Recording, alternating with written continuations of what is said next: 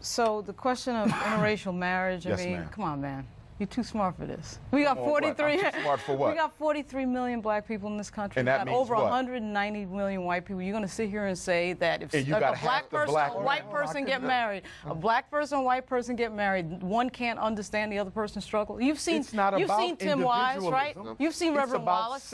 You've seen white people who understand racism very well. That doesn't mean they're going to do anything about it. The other thing that is obviously true is they understand racism when you see things like the murder of Medgar Evers, like the murder of Martin Luther King. They understand racism just And what did they do about it? They understand us gaining just fine, and that's why murder happened. Based on what? So the idea that somehow a white person can't understand our struggle, I could care less what they understand. I'm asking you, what have they done systematically to improve the opportunities of white folks? He did not tell me that. Yes, you did tell me that. He did not tell me that. You're going to tell me that guys like Tim Wise and Reverend Wallace don't understand race in America? What about Tim Wise? They don't understand race in America? He articulates racism, so what has he done to systematically white people that understand race in America? There's not a white person in America. There's no white people understand race in America. There's not a white person. There's not a white person in America who has ever worked to systematically eliminate the white privilege that they benefit from vis-a-vis your oppression. You're lying. You know 190 million people in America. Eugene. So if you will study that history. But Umar, your question was, has anyone black ever systematically done, I mean, has anyone white ever systematically done anything? Systematically. White America. So LBJ, that's the government. No, I don't think you heard the question. That's a systematic move. No, you didn't hear the question. No, you did not. No, you didn't. You're so quick to defend white folks that you're not listening. No, I'm not trying to defend white folks. I literally have 45 seconds, so restate the question and give an answer. I got 45 seconds. Let's get an answer. The question was, what has white America done? Right. Not individuals. Systematically. You won't even let me finish. Yeah, because you're that in love with white folks, you won't even let me finish. Point on everything. Finish. Systematically. Excuse me. Why can't they be individuals? All right, folks. Mr. Warmack, and I'm definitely back in the building.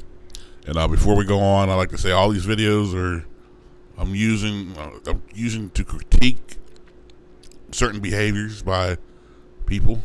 So I'm using this under the fair use principle. And under fair use, I'm allowed to do this. So hold no grudge, hold nothing personal against me. But today, I have to talk about this because I rarely go into it. Well, I had a video up a couple days ago, but I rarely go into talking about women and specifically black women. I'm usually focused on black men, but this interview really showed me something, which I didn't want to believe, but it is what it is. So here we go. Now you saw the opening clip, and I played that. What I played was the Umar Johnson, Roland Martin interview. Now, depending on how I upload this, I'm going to upload this first. I'm going to upload the critique of the interview second. I don't know.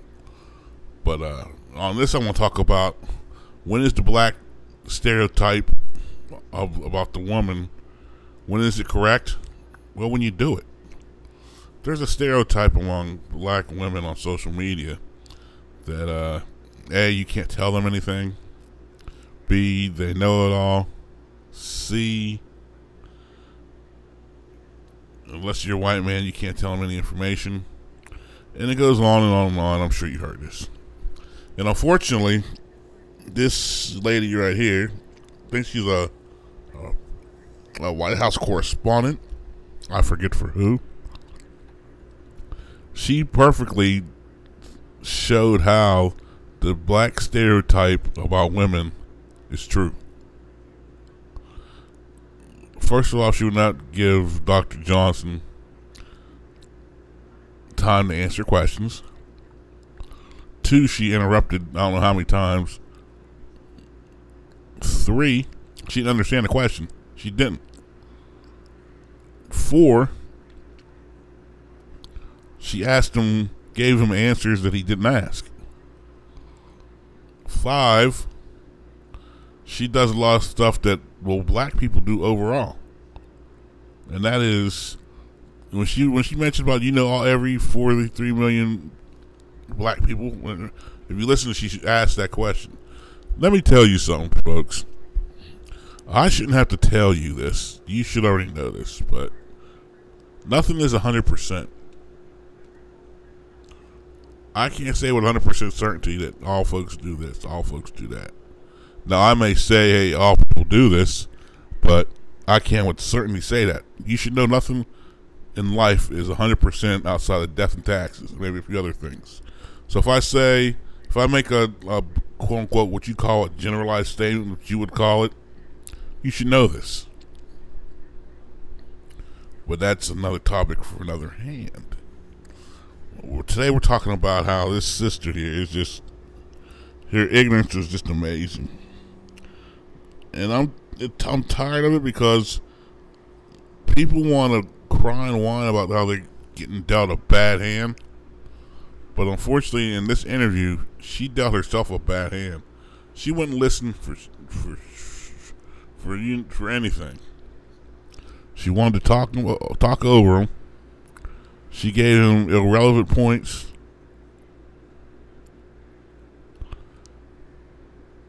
And the bad part about it is she's some type of bigwig as far as the reporting goes in the White House.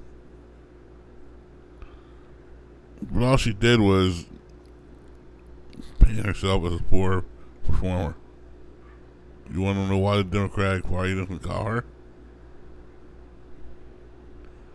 That's why. But as far as the stereotypes going, this is very sickening. And let me tell you something. Even the gentleman on her left, on her right, our left, tried to calm her down. She wasn't listening. Black women, why can't you do this?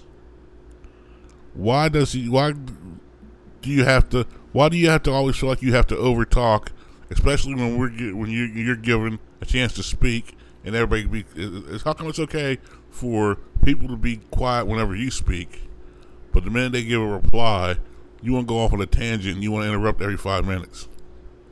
It shows classlessness. It shows that it's not a stereotype, it's actually true. I mean, Dr. Johnson, he bit his tongue long enough. I'm done. It's fact remains it's classless.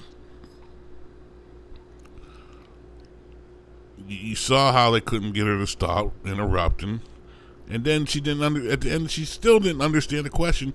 You can't tell a black woman nothing unless you put a white face over it.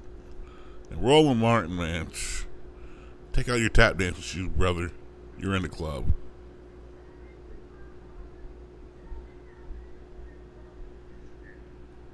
So let this be a lesson on social media. There needs to be a group of women out there. I know all women are like this. What did I just tell you 5 minutes ago or a couple minutes ago? But the fact remains, there's not a group of women who go around. I mean, there are sisters out here who will check women like this. But there's, like with men will pull on coattails quick. Women will let women say stupid shit and then like it's true. And that's how the stereotypes and the myth keeps perpetuation. Sorry, I'm eating right now a pizza on social media. Hold on. Women need to call out this behavior, and I admire the women that do, because they know I have their back regardless. Because like I said, if they can stand up and call something like this out, you have to give the people the back. You have to get your back. But it's just the ignorance that this broad showed is just truly amazing. I mean, I'm going to talk about the whole video in another video, but I just want to talk about the ignorance and how whenever it's stereotype black women, it's not a stereotype when you got black women doing this. So I'm out. Thank you for watching. Peace.